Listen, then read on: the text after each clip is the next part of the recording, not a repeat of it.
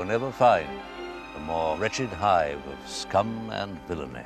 Welcome to Watch Mojo, and today we're counting down our picks for the entertainers who have regretted taking on popular roles, even if they led to fame and awards. I just remember what Huey Long said, that every man's a king, and I'm the king around here. Number 20, Shia LaBeouf, Indiana Jones and the Kingdom of the Crystal Skull. Entering a huge franchise can be both exciting and terrifying for a performer. Not only are they being introduced to a broader audience, but expectations for them are immediately high, especially when the series is as well loved as Indiana Jones. You two just stop. Yeah, Marion. Let's not let the kids see Mom and Dad fight. You're not my dad, okay?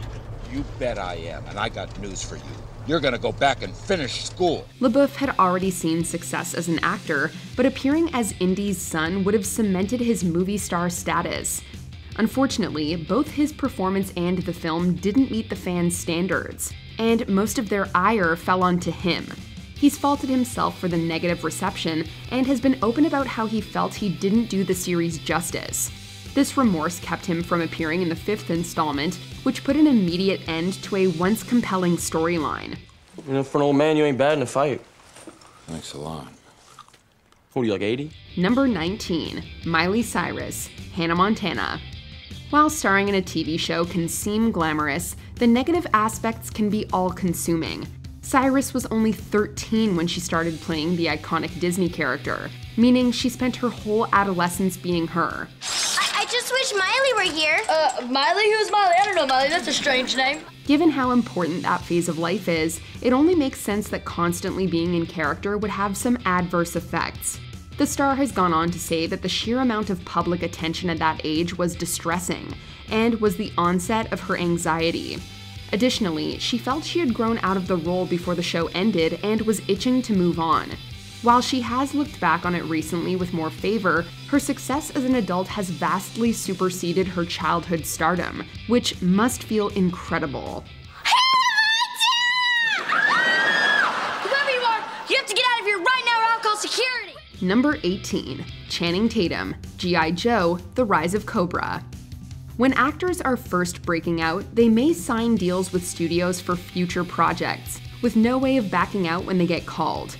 Channing Tatum, who signed one early on, found this out the hard way after being chosen for G.I. Joe. I'm taking you in, Rex. You and what army? My army.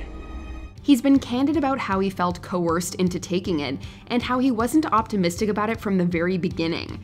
He even turned it down several times before the studio stepped in to remind him of their deal. It's clear from watching it that he wasn't completely invested. This was further proven by him asking to be killed off early in the sequel, which may be the only G.I. Joe choice he doesn't regret.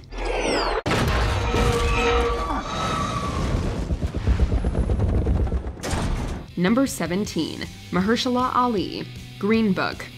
Even Academy Award-winning roles can be regretted later on. This film, despite being a critical hit, was critiqued for misrepresenting the character's relationship in order to tell a more heartwarming story.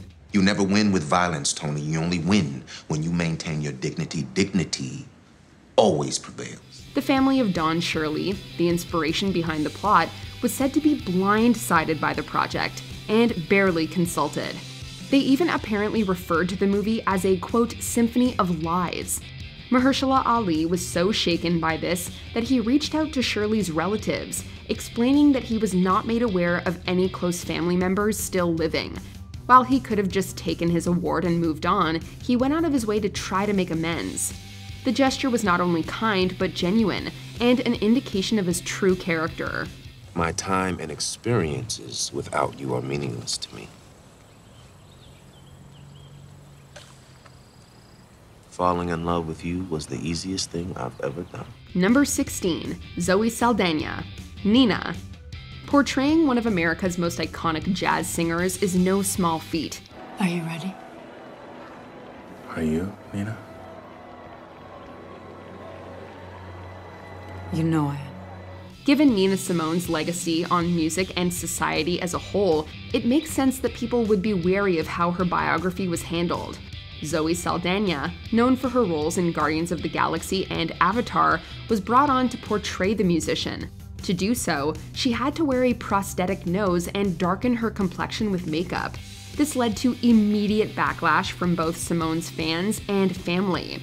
Saldaña has since apologized, saying that she should have insisted a black woman be cast, and that the musician's story deserves to be told again by someone who can do the part justice. Back then I only sang about love because I didn't have it as a child. And of course, I'm black, so I had to sing about that too.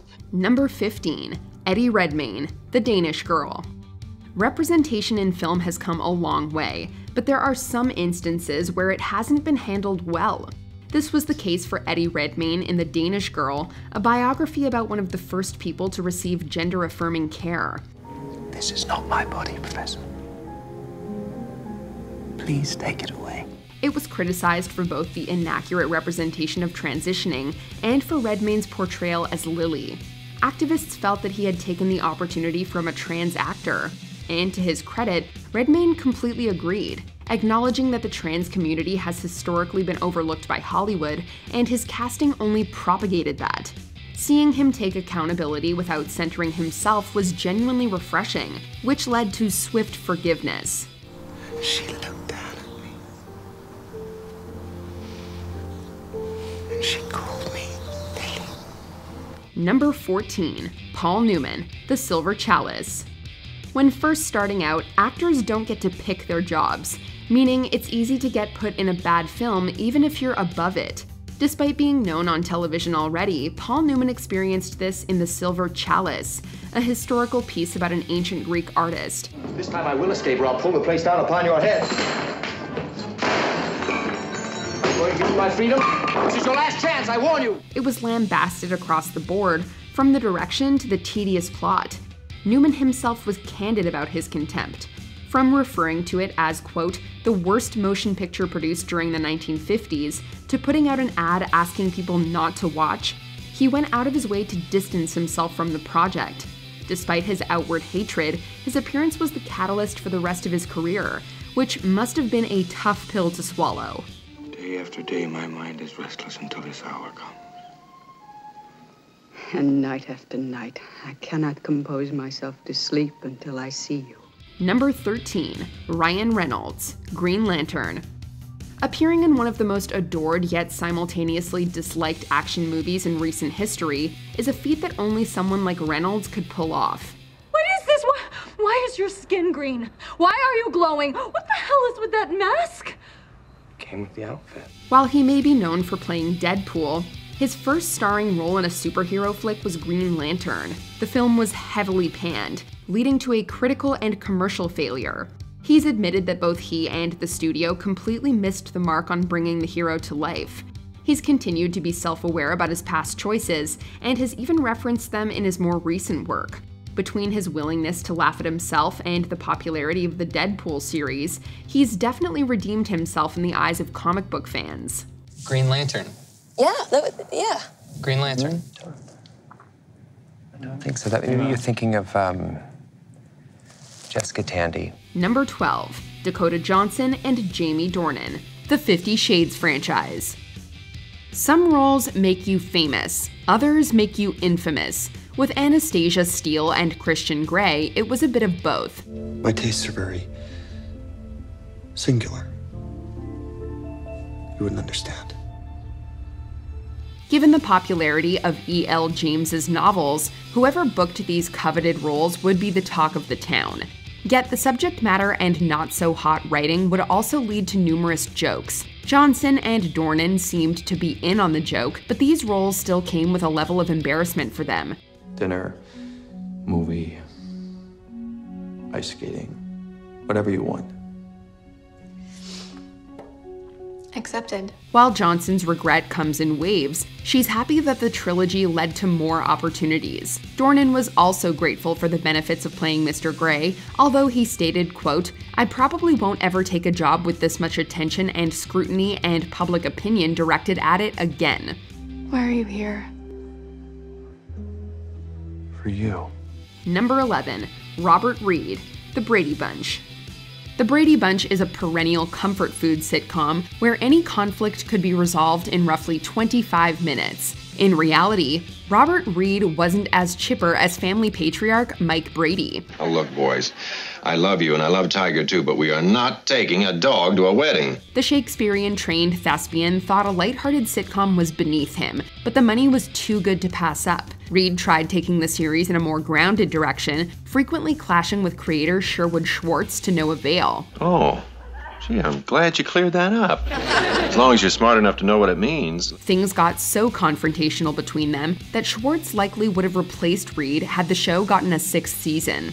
While Reed wasn't a fan of the character or the show, he would develop close bonds with his Brady co-stars, which might explain why he kept returning for the reunion specials and films. Sometimes when you make a deal and it turns out badly, the best thing to do is to get out of it. Number 10. George Reeves, Adventures of Superman. Nowadays, almost every A-lister embraces the opportunity to play a superhero. At one point, though, this was considered a potential career killer.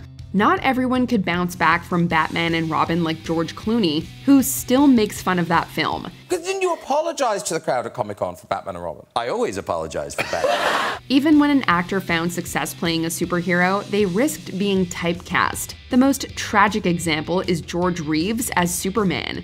See something? Yes. There's a man with a gun on the top of that hill. This American actor rose to fame playing the Man of Steel, a title that one young fan took too literally when he showed up to an appearance with a loaded gun. Nobody was harmed, but Reeves regretted depicting the character as bulletproof. Reeves's life sadly ended from a gunshot wound. Some believe this was self-inflicted, with Reeves' struggling career contributing to his depression. Well, we're going on a roller coaster, a merry-go-round, and a Ferris wheel all our very own. Number 9. George Clooney, Batman and Robin. Getting to play a popular superhero should have been the experience of a lifetime. However, some renditions aren't as loved as others. I want a car. Chicks dig the car. This is why Superman works alone. Batman has been done many times since the 1960s, with each interpretation having a somewhat different take on personality and aesthetic. George Clooney drew the short straw and portrayed one of the most ridiculous versions. His performance, and the movie in general, was so goofy that he was convinced they had killed the franchise. He even apologized to the original actor, Adam West, which is hilarious considering he had also had a campy portrayal. Luckily, Clooney has proven his acting chops in other work, but he came close to being forever known as the guy who ruined The Caped Crusader. I've never done a film. Well, I did one film, Batman and Robin, which was a... Yes. Oh, thank you. Which was a disaster. Number 8. Katherine Heigl, Knocked Up. One of the major drawbacks to being a performer is having to sometimes ignore your values to portray someone you don't like. This was the case for Katherine Heigl, who left Grey's Anatomy to pursue the silver screen, among other reasons. She found work in romantic comedies like Knocked Up, which saw immediate success in the box office and with critics. You want me to lose weight? No, I don't want you to lose weight. No, we can't legally ask you to do that. Despite that, she wasn't completely happy. She expressed that while she didn't hate the film, the way the different characters were portrayed sometimes came across as sexist. Her comments were met with backlash, and she was branded as being hard to work with. While more people have come to agree with her in recent years, her honesty came close to killing her entire career. I'm pregnant. What? What? I'm pregnant? With emotion? With a baby. You're the father. Number 7. Kate Winslet, Titanic.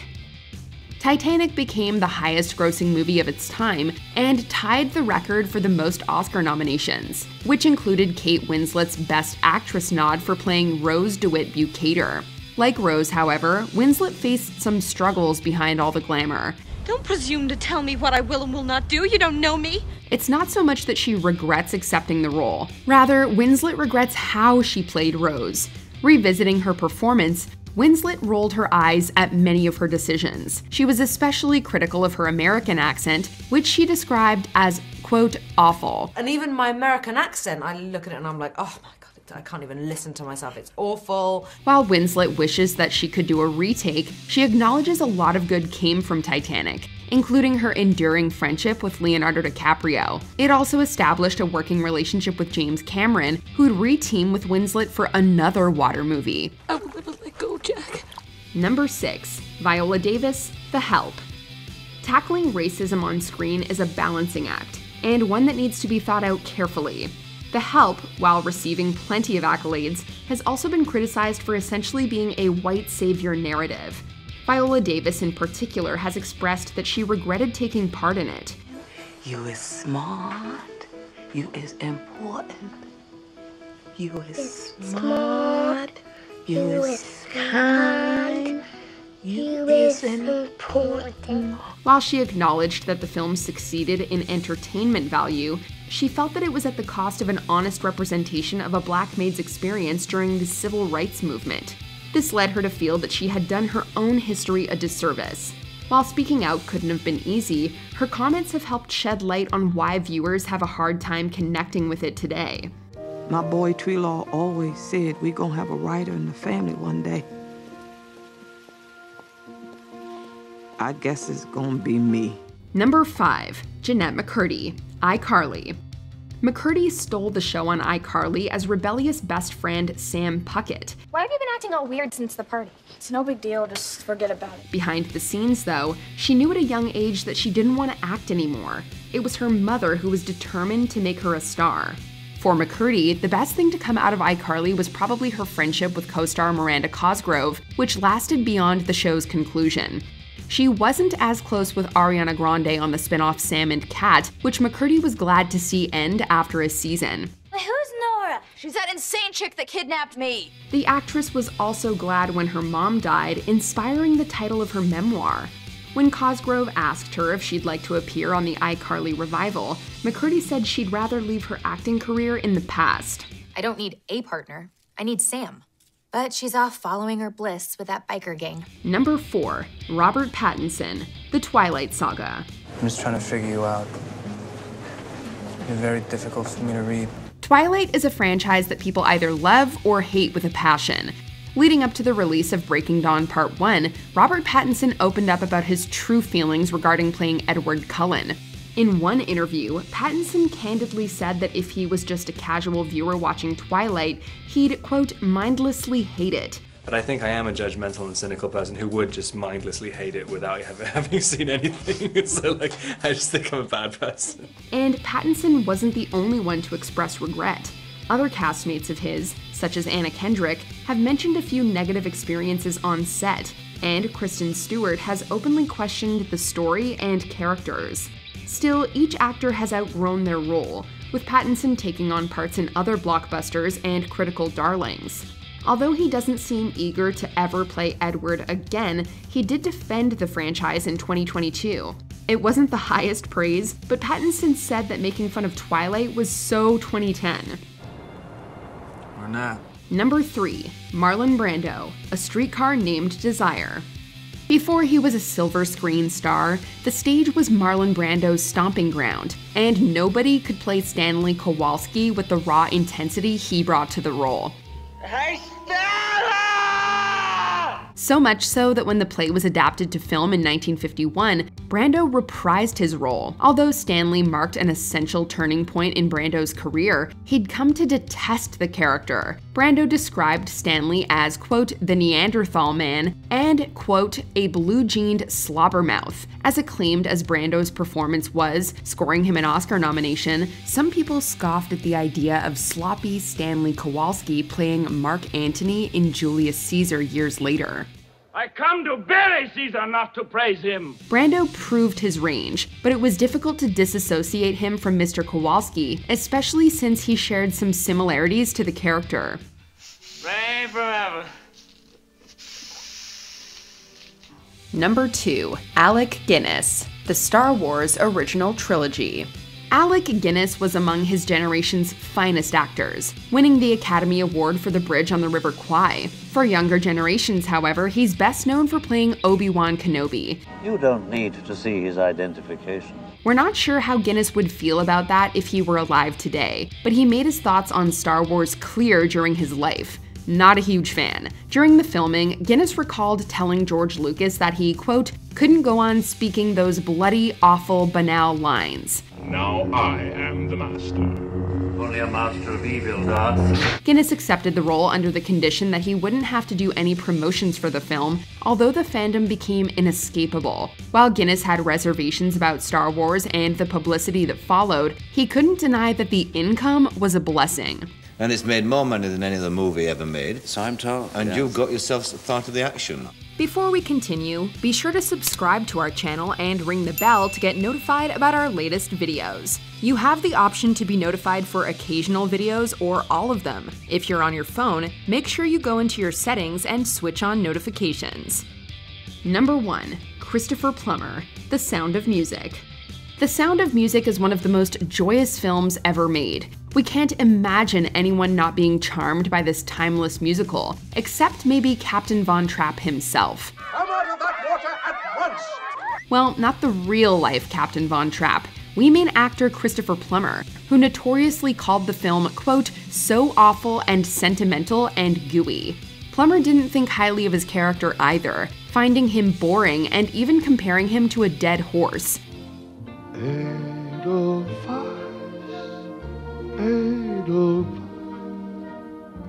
He'd skipped the film's 40th reunion, although he agreed to the 45th on The Oprah Winfrey Show. The Canadian actor did take pride in being in a film that brought so many people happiness. He just didn't understand the appeal. In his eyes, The Sound of Mucus would have been a more appropriate title. One day I called it, well, The Sound of Mucus is... Oh, no! Have any of your favorite actors regretted taking on a role? Let us know in the comments. Now I just feel bad for you. Did you enjoy this video? Check out these other clips from WatchMojo and be sure to subscribe and ring the bell to be notified about our latest videos.